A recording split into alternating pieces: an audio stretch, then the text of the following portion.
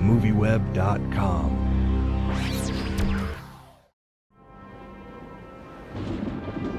The biggest event in 2 million years is about to go to a whole new dimension. Nobody move a muscle.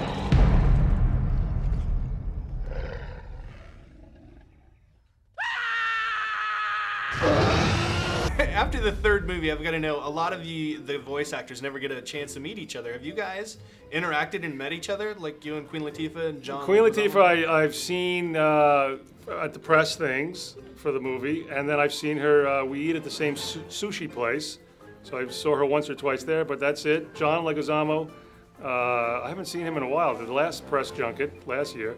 Dennis Leary I knew from stand-up. Dennis Leary and I did stand-up together for a number of years before we went our ways. I haven't seen him in a while either. So when you're at sushi, do you kind of try to pick something out of that meeting and then bring it into this movie, or does it just... You know, I did the whole second movie without ever meeting her, you know?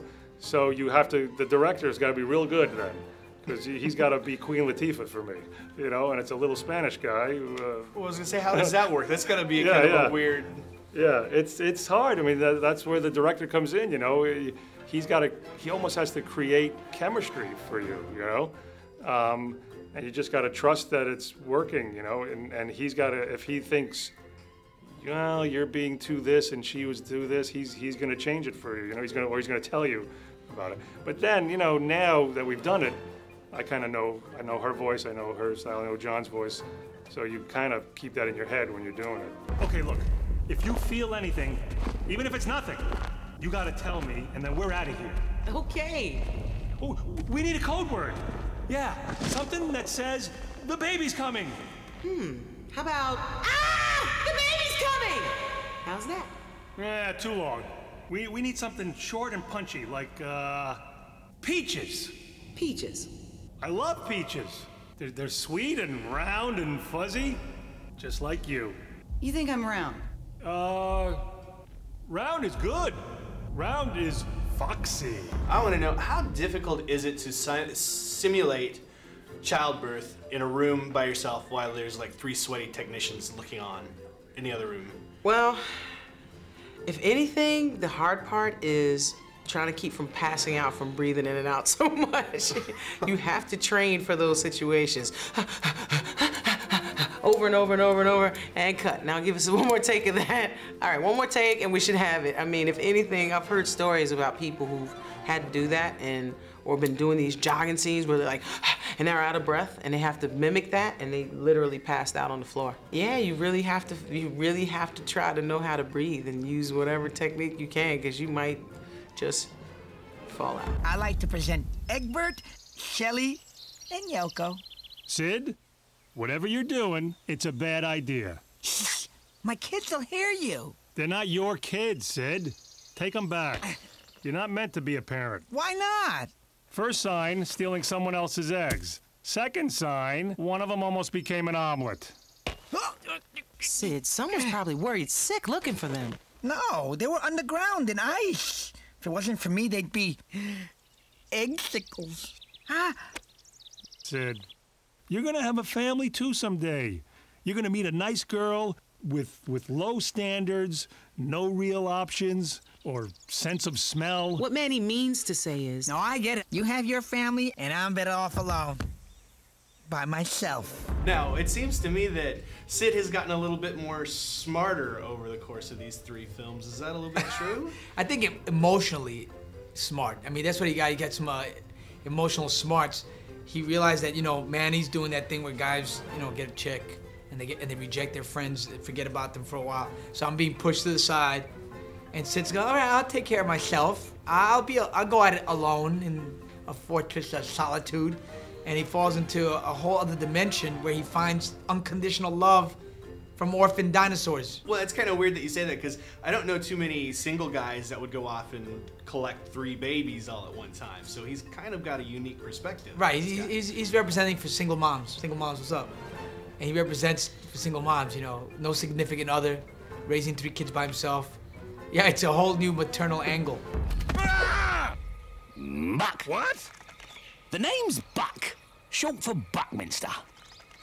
Long for... What are you doing here? Our friend was taken by a dinosaur. Well, he's dead. Welcome to my world. Now, go home.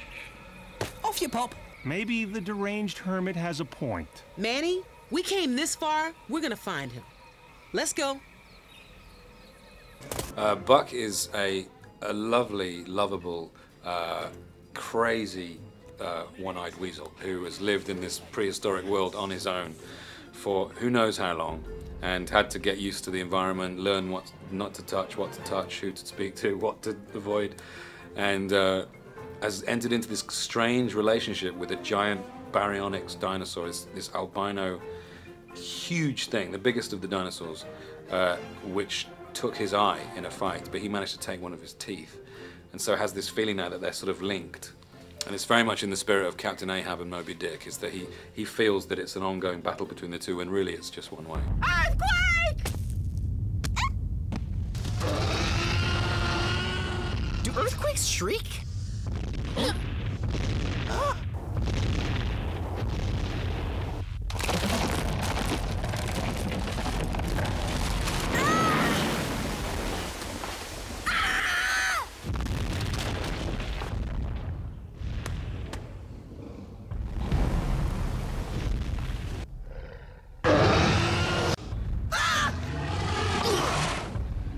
Those guys were extinct. Well, then that is one angry fossil. And what does it mean to you to be a part of this franchise now, coming in the second one and going? I mean, it's wonderful. It's been really good. Like my family, my nephews and my niece get to enjoy this, and you know, they call me Aunt Ellie. You know, when these come out, and you know, my friends and their kids.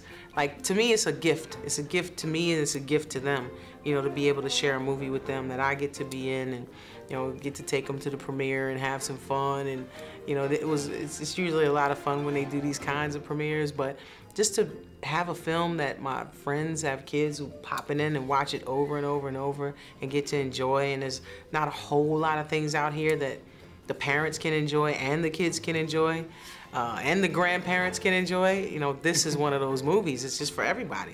Did you have a particular scene you really enjoyed seeing once the film was finished? Yeah, I love the scene where I was drawing the faces on the eggs, and then it starts to rain. It's like, oh, they're crying. I mean, all that emotional stuff was kind of funny and hard to get to be that innocent and sort of like genuine.